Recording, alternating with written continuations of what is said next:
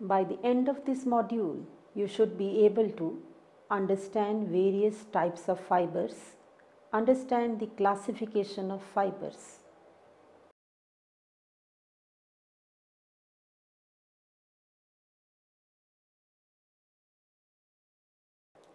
The most vital principle in forensic analysis is the well-known Locard principle of exchange. It suggests that every contact leaves a trace. When two or more physical entities come in touching with each other, it shares some of their material with each other.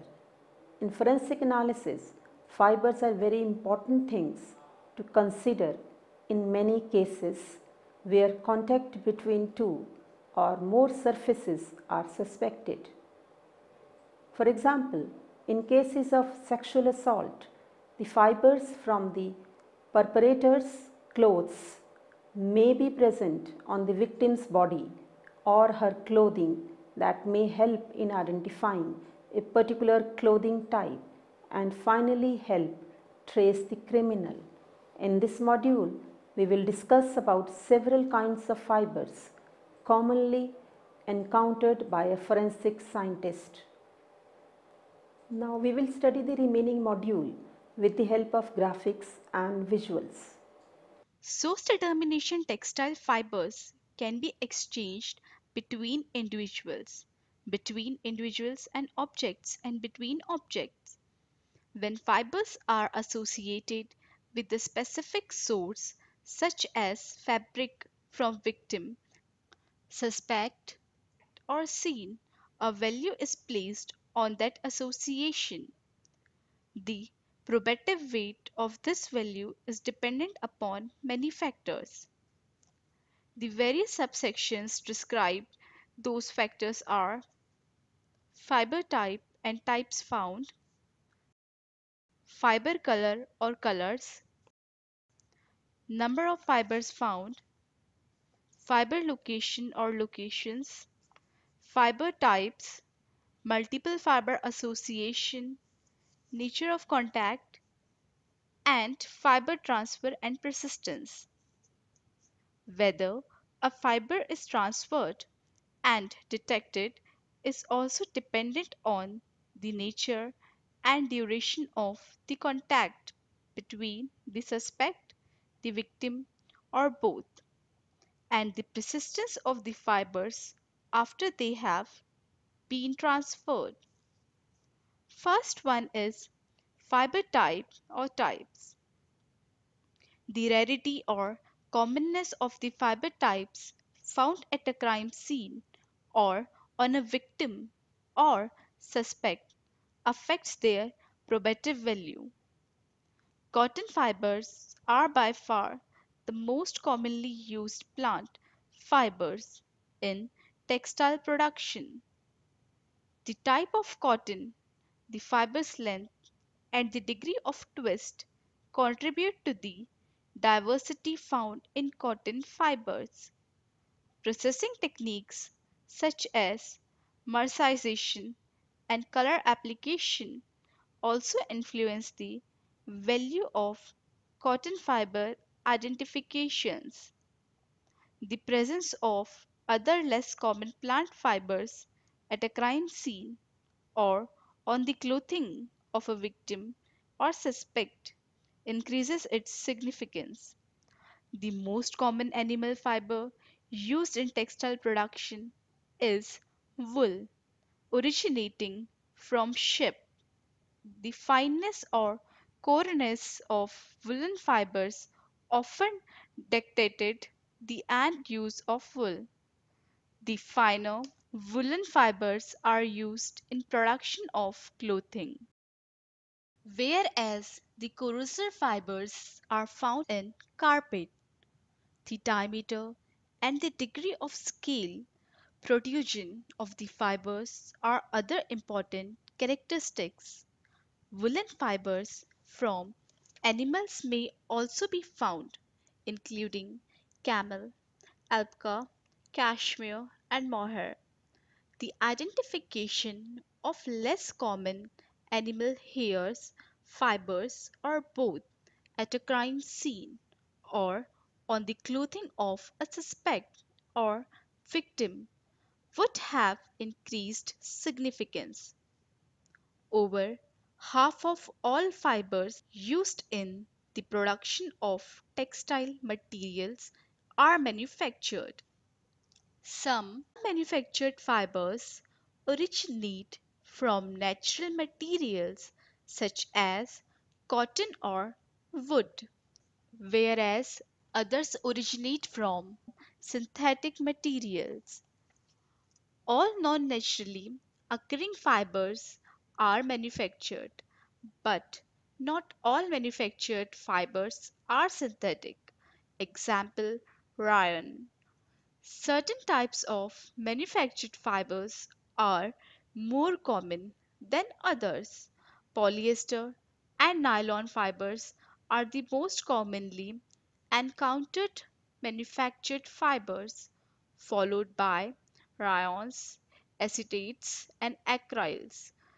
There are also many other less commonly manufactured fibers. The amount of production, the and use, the cross-sectional shape, microscopic characteristic, and other traits of the fibers helps to influence the degree of rarity of a particular fiber type. Next is fiber color or colors. One of the greatest variations seen in textile is color. Thus, color greatly influences the significance of a fiber comparison. Synthetic dyes and pigments belongs to 29 different chemical categories with more than a dozen different application methods. Even simple dyes might require between 8 and 10 processes to convert the raw materials into a finished dye. Given that the total annual production of any particular dye might not amount to more than 10 tons, and that small processes batches are becoming the rule in the dyeing industry, color becomes a powerful discriminant. Color is particularly significant when the gamut of color spread out over the range of garments and carpeting produced in any one year, and even more so when multiplied by number of garments and carpets produced in previous years. Individual fibers can be colored before being spun into yarn. Yarns can be dyed after being spun, or the fabric can be dyed before or after its construction. Color can also be applied to the surface of a fabric by printing. The absorbance of the dye along the fiber length suggests the dyes and dyeing method used. Fading and discoloration may also add increased significance to a fiber association. Next is numbers of fibers. The number of fibers identified on the clothing of a victim associated to the clothing of a suspect is important in determining the actual contact. The greater the number of fibers, the more likely that the direct contact occurred between these individuals. The converse is not necessarily true. However, and even on one fiber association can have probative and scientific value. Additionally, finding no fibers does not de facto mean that no contact occurred. Each case is different, and the examiner must weigh all the relevant factors before determining the significance of the evidence. Next is fiber location. Where the fibers are found also affects the probative value of a particular association. The location of fibers on different areas of the body or on specific items at the scene can influence the significance of the fiber association. Next is fabric type. Fabric construction affects the number and types of fibers that may be transferred. Tightly woven or night fibers shed fewer fibers than loosely night or woven fabrics. Fabric composed of filament yarns shed less than fabric composed of spun yarns. Certain types of fiber also transfer more rapidly. The condition and wear of the fabric also affects the degree of fiber transfers. Newer fibers may have an abundance of loosely adhering fibers on the surface of the fabric, whereas worn fabrics may have damaged areas that easily shed fibers. Damage to a fabric caused during physical contact greatly increases likelihood of fiber transfer. Next is multiple fiber associations.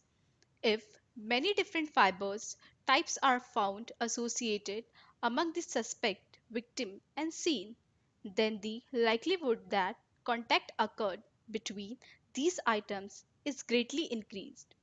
Each associated fiber transfer is considered to be an independent event, and multiple associations undermine an argument that the fibers were all deposited by coincidence.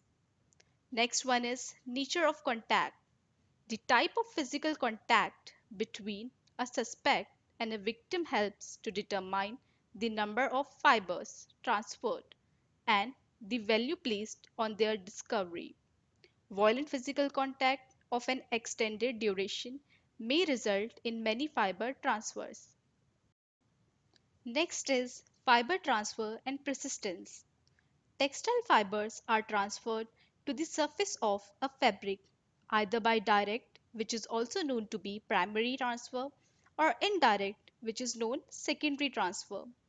The likelihood of transfer depends on the type of fabric involved in the contact and the nature and the duration of contact. Studies have shown that transferred fibers are lost at a geometric rate depending on the type of fabrics involved and on the movement of the clothing after contact. For example, the clothing of a homicide victim may retain transferred fibers for a longer time because the victim is not moving. Therefore, under these circumstances, it is difficult to predict precisely how many fibers might remain on the clothing of a living individual after a given period. But it is important for investigators to retrieve clothing immediately. Whenever a fiber is found in relation to a crime scene, victim, or suspect, it has potential significance. Matching dyed fibers, whether manufactured or natural, can be very meaningful, whereas the matching of a common fibers such as white cotton or blue denim cotton would be less significant. In some situations, however, the presence of white cotton or blue denim cotton possibly still has some meaning in resolving the truth of an issue. The discovery of cross transfers, suspects to victims, and vice versa dramatically increases the likelihood that two items came into contact and greatly reduces the likelihood of chances occurrence. When a fiber examiner associates a question fiber to a known textile item, there are ultimately two possible explanations.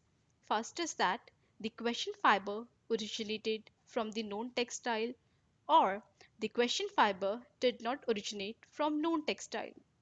To say that the question fiber originated from the known textile, it either had to be the only fabric of its type ever produced or now existing, or the transfer of fibers was directly observed.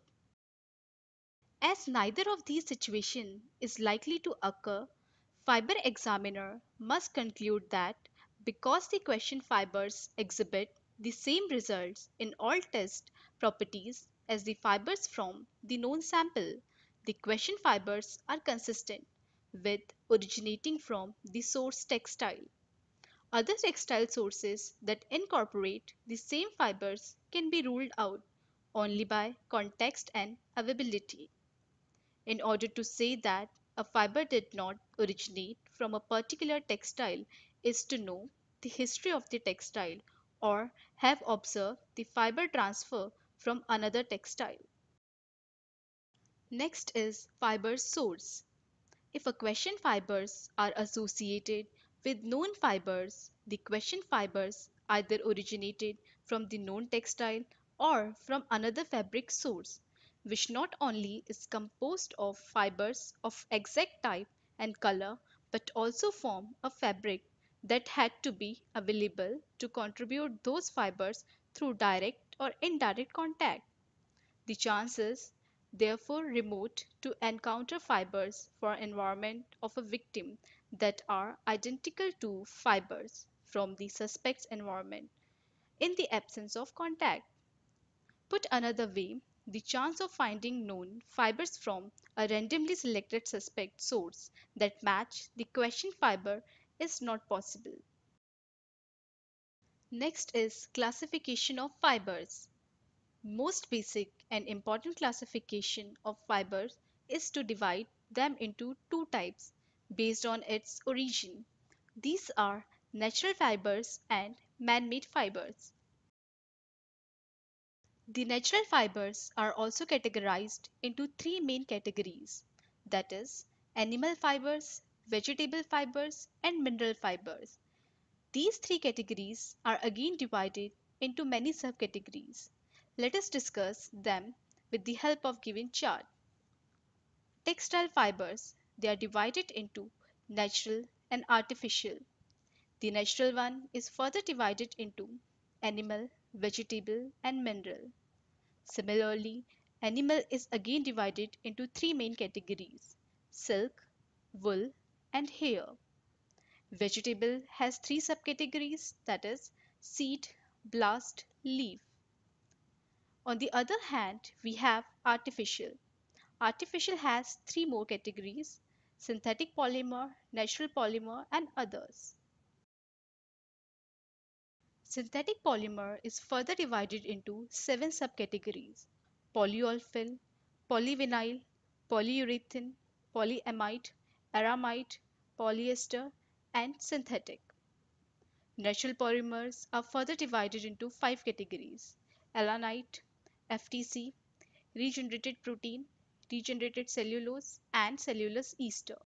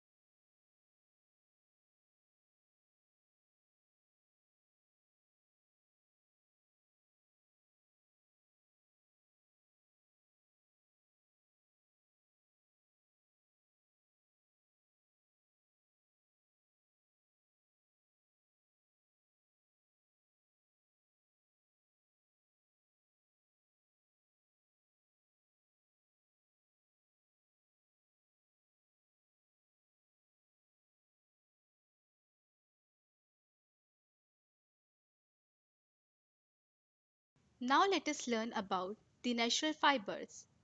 Natural fibers are prepared from plant, animal, and mineral sources. Natural fibers can be categorized according to their origin. First one is vegetable fibers. The commonly used plant fibers are cotton, flax, hemp, wild sisal, jute, bamboo, and cotton are also extensively used. Now let us learn about some vegetable fibers and their characteristics. First one is cotton. Fibers appears like ribbon and twisted, forming convoluted flattened tubes. Second is coir. The adjoining of the ultimates mostly has wavy outline. The fibers comprises around stigma. Next is zoot. Lumen is prominent and random with constrictions, terminals of an tapered to points. Next is flags. Nodes like X, V's, or Y's, fibers appear as a bamboo. Now we will learn about the animal fibers and their characteristics. Next is silk. In longitudinal view, fibers are fine, without any markings, cemented in pairs by silk gum. In cross section, fibers are triangular with rounded corners in pair. Silk occurs as two filaments of proteins, fibronin, coated and cemented together by a second protein called scissorin, termed as silk gum. Next is wool. It is irregular diameter and prominent scale margin. Medulla present in some medium and coarse fibers. Medulla may be fragmental, interrupted, or continuous. In cross section, oval to circular, variable in diameter. Medulla, if present, is constrict and variable in size. Next is artificial or man-made fibers. Synthetic fibers may be originated from natural polymers, which may be renewed fibers such as viscose, rayon, cellulose acetate, and triacetate, etc., or manufactured from simple primary material such as synthetic fibers, polyamides, polyesters, polyurethanes, etc. Let us learn about their characteristics. First is viscous rayon fiber. It is highly absorbent, burns with smell of burnt paper, and leaves fine gray or black ash. Next is cellulose acetate. It melts and burns with smell of acetic acid, forms a black bead. Next is artificial fibers from natural polymers. Fibers can be renewed from two natural sources. First is biological source, which is cellulose, viscose, modal rayon. Second is rayon, cellulose esters, protein, etc. Next is mineral source, which is glass. Let us analyze them. First is collection of a representative sample. Second, preparation of the sample for analysis. Third, analysis using appropriate methods.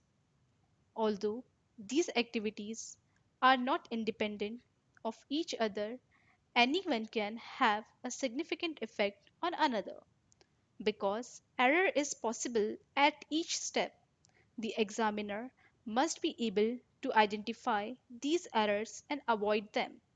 Any method of analysis had certain attributes such as accuracy, preciseness, specificity, sensitivity, dependability, and practicality that must be considered when choosing the most appropriate method to adequately answer the question at hand.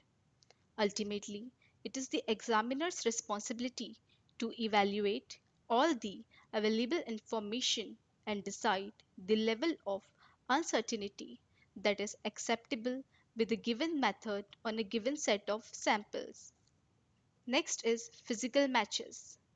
A physical match occurs when two or more pieces of fabric or cordage are reconstructed to prove they were previously one continuous piece of fabric. This examination is conducted by describing and documenting any cut, torn, or damaged edges on question items and their correction to like areas on known items. Photography is recommended method of documentation. Depending upon sample size, suitability, and exhibited characteristics, it may not be possible to effect a positive physical match. Now the last is fiber examination. Fiber identification consists of determining the generic class of fiber. This analysis requires a sufficient number of examination to place the fiber in question into one and only one generic class. Fiber comparison consists of determining If a question fiber or fibers exhibit the same chemical, microscopic, and optical property as fiber or fibers comprising part or all of known sample, a comparison requires an examiner to complete at least two of the analytical techniques listed for each of the following categories: the generic class, physical characteristics, and color. The techniques selected should independently confirm the results obtained. It should be noted that some techniques allow greater discrimination than others between apparently similar samples. The results to be reported in a uniform and consistent manner. Format, units of measurements, and accepted calculation should all be documented in the laboratory's manuals. The contributor of the evidence must be able to interpret the result and understand their significance. The International Organization for Standardization, that is ISO, recommends that reports be clear, accurate, and in proper presentation.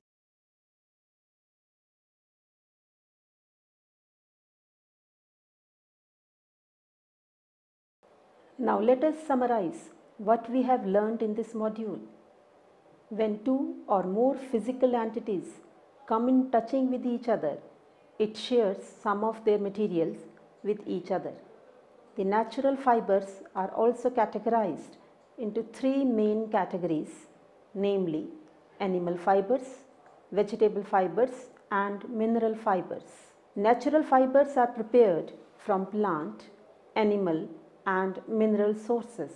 Synthetic fibers may be originated from natural polymers, renewed fibers such as viscose, rayon, cellulose, acetate and triacetate, etc., or manufactured from simple preliminary material, synthetic fibers such as polyamides, polyesters, polyurethanes, etc.